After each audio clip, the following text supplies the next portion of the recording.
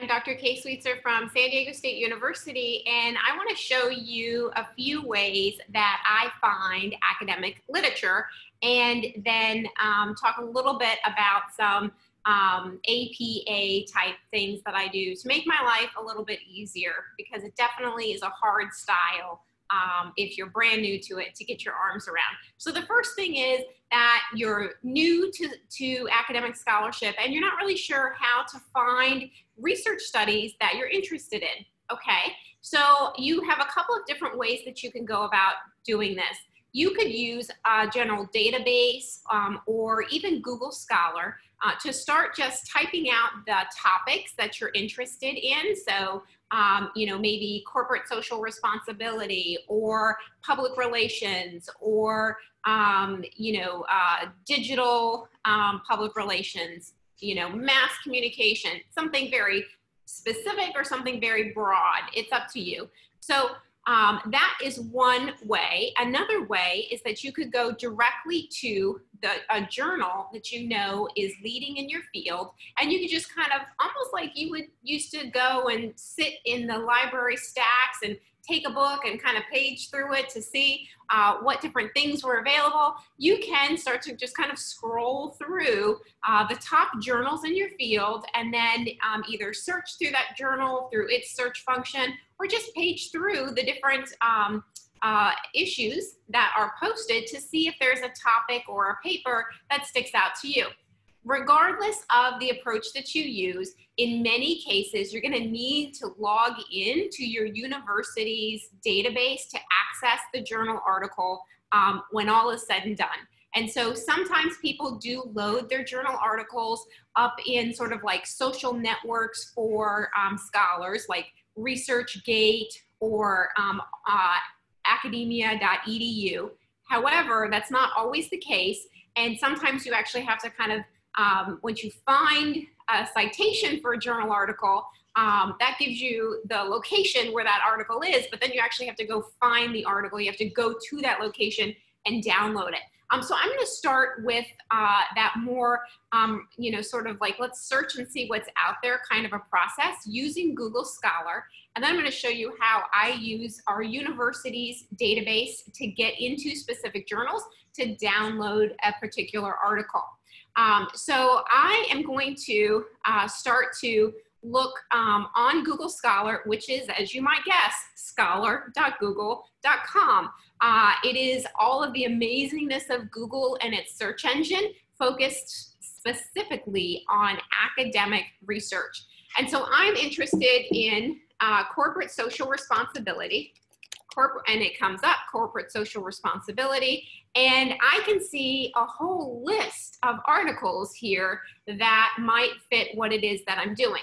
So in particular, I actually have an article in mind, but if I didn't, I could look over these and then I could try to figure out which one I wanted to go to, and then I could either hunt it down, or in some cases, it looks like I can just access it right here on the sidebar. So we'll go ahead and look at one of these. I have no idea where this one is going to go, and I click on this. It opens up, and it looks like it's not even a journal article at all. It's like a magazine article. Okay. So what about something like this, the Strategic Management Journal, Corporate Social Responsibility and Financial Performance, Correlation or Misspecification? That sounds interesting. I can click on that, and it says it's going to open a PDF for me. Let's see if it actually does, and it does. So this is the journal article. I can see the name of the journal article. I can see up here, I can see the name of the journal article. For some reason, it won't let me make it larger, but I can see the name of the journal article. 21 is the volume. They don't have the issue number actually specified on this. However, I would want to do some more Googling to see if there's an issue number. It does give the page numbers, and it gives the year. So really good information here, and I could just download this to my hard drive and print it up or do whatever it is that I'm looking for. And that was really like the easiest way to find an article. But let's say that I was actually interested in this new article that may not even be out yet, and it's by this guy named Dr. Browning, Dr. Nick Browning. And let's see if I can get it to come up. So I put in here corporate social responsibility and then Browning, and I put his name, and I don't see that article come up, but oh, I wonder if this link over here, N Browning, is that same Dr. Browning that I'm looking for. So one of the neat things that Google Scholar has is it actually has scholar profiles. And so it looks like if I click on this link, I'm going to be taken to Dr. Browning's scholar profile. Before we do that, I do want to point out, I said ResearchGate and academia.edu were two places that were the social networks that academics might hang their research, and you can see examples of that here.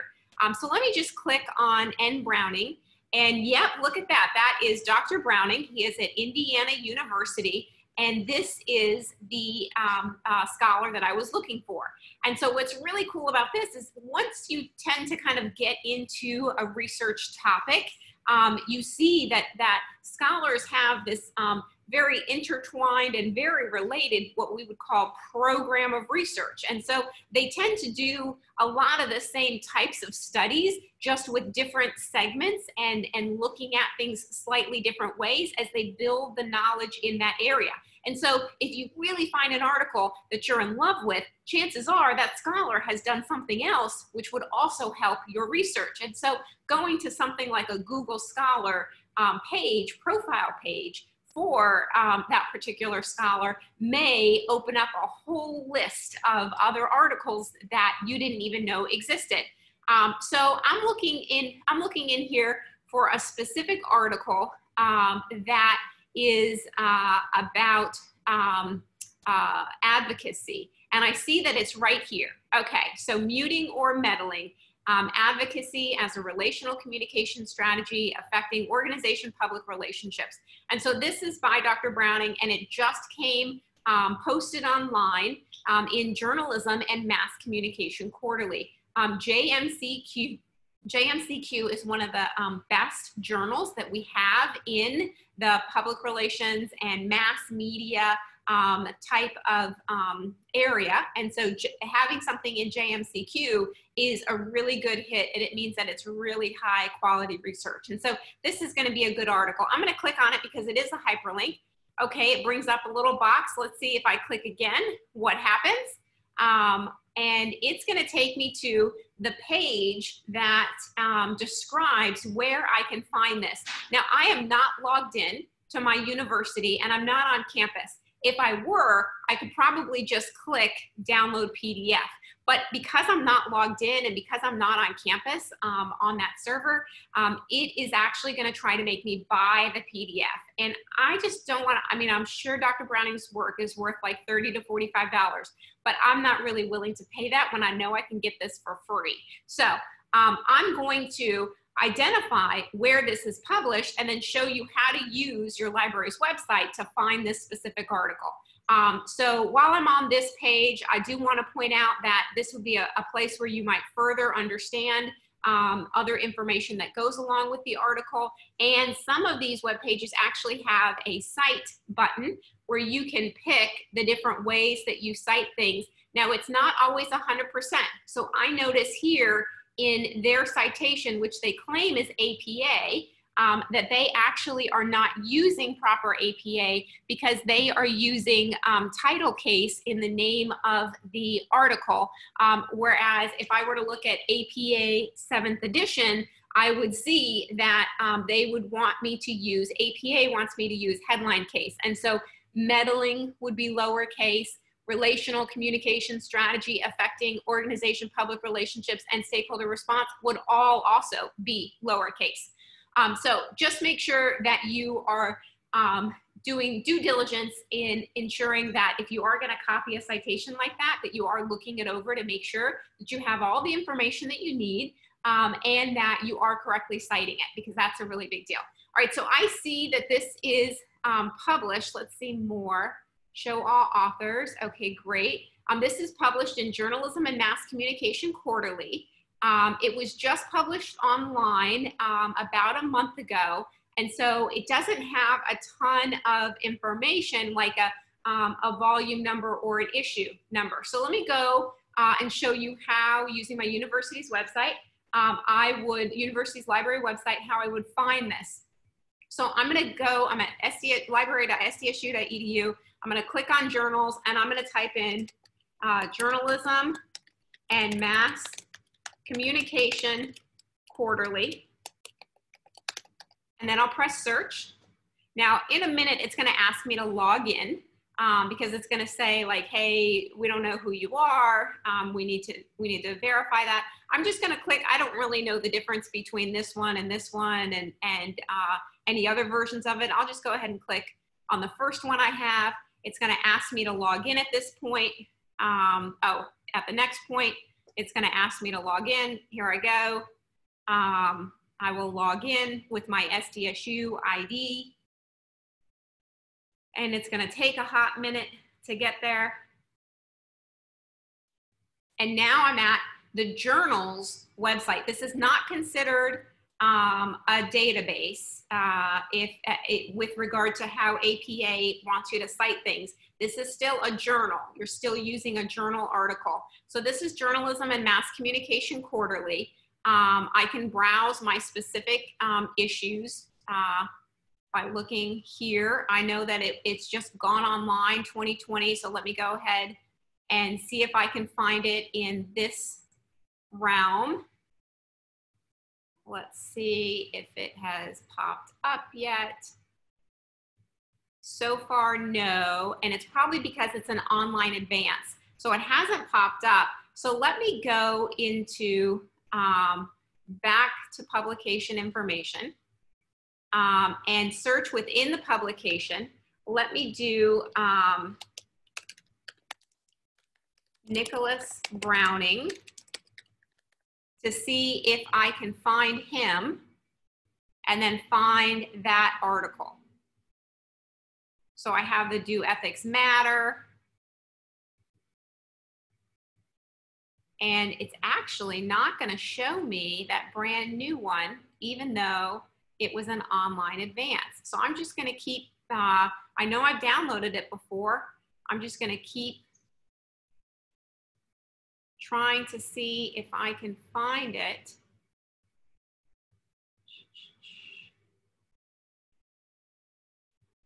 And I think they took it down because it was an online advance.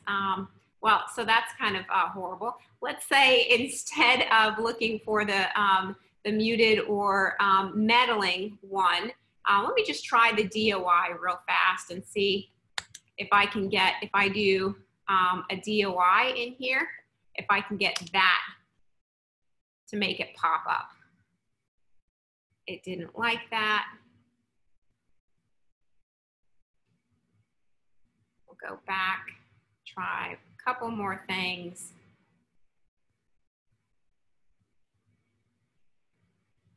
Back to Journalism and Mass Communication Quarterly.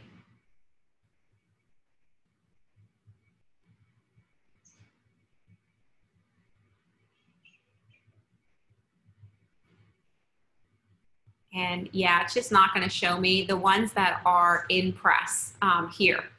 But if I were looking for something else from Dr. Browning, then we'll go back, we'll go to his Google Scholar page, and we'll say this one, Do Ethics Matter, because it's in the same journal, Journalism and Mass Communication Quarterly.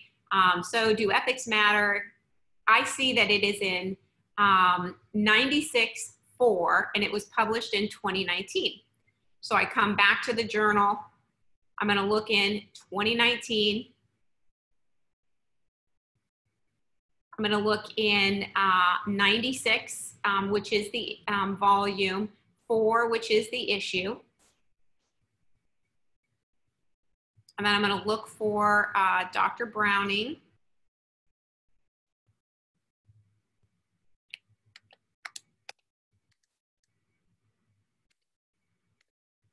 And here is his Do Ethics Matter. I'm signed into the library. So I should be able to get the full text of this article. Let me see all options.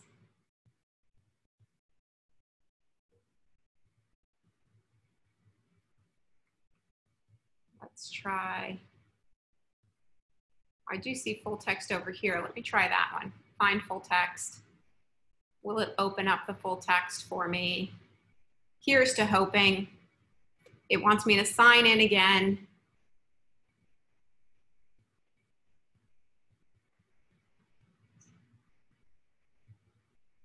And I should be able to download paper. And now I have the paper. Of course, I do need to download this to my hard drive. So I would cite this as all of these authors. Here's the title. Here's the journal. It was in 2019. It was volume 96. It was issue 4. And then those are the page numbers with it. So that's one way that you use the library website in order to download the specific articles you want. I do want to talk about the APA style guide before we get too much further on here. And so I have my APA style guide with all these amazing little flags on here because I know that I can look something up very easily, but it's a lot easier for me if I'm, thinking through and have already decided what I know I'm going to need to know. So for me, the purple ones are the reference citations, and reference citations are covered in the APA manual in not only chapter 8, which talks about how to do the citations and references within the paper. So that's really important. In particular, the number of authors to include in in-text citations, which is section number 8.17, is really important to me. And that's on page 266. And that kind of walks me through, along with table 8.1, in how to do it in the front part of my paper. But then when it comes to the back part of my paper and how to do actual citations to the articles that I'm looking at, I go to chapter 10, and in chapter 10, it's focusing on the back reference list. And so for the reference list, I can very easily see here in section or item number 1, so in 10.1, item 1, as well as, let's see, that item 1 is a journal article with a DOI, and you should make every attempt to locate the DOI for your article. And then that is when there is 2 authors. You should be able to do it the same way when you have 3 or more authors. And so you can use the exact same formatting there. So item 1 is one that I would write down and pay attention to. Item 7 on the next page on 318, the journal article, which is an advanced publication. So the first one that I was trying to look for, that Meddling or Muted or Meddling by Dr. Browning, that I couldn't find on the journal, that one is an advanced publication. So that's how I would cite that one as item number 7.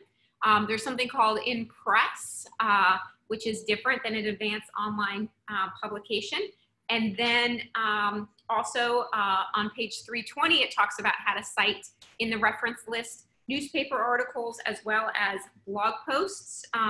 There are other social media items as well. And then there are books, chapters within edited books, unpublished dissertations or unpublished theses. Basically, every citation that you want to do has a rule and how you want to do it. And it's really important to me that you cite things correctly, because if you don't cite things correctly, A, people can't find it if they need to find it, and you want to make life easy for the people who want to find it, and B, it's part of the style and the way that we write in academia. And so you need to get these small details correct. I strongly recommend that at the beginning of any semester, you write out a citation in each of the commonly used types of media that you end up citing. And so that every time you have to do a citation, you just go back to your own created cheat sheet and you look at how everything is cited, and then you can recreate the citation that you need using that. I also want to point out that in the front cover of the APA manual, it gives us a quick reference guide for not only the headers and subheaders and how you do that, but it also gives us in-text citation tips. And in the APA manual, starting on page 50, there are sample papers so that you can see how these particular references and headers and formatting all appear out in the wild. And so I strongly recommend that you put a little flag on that one.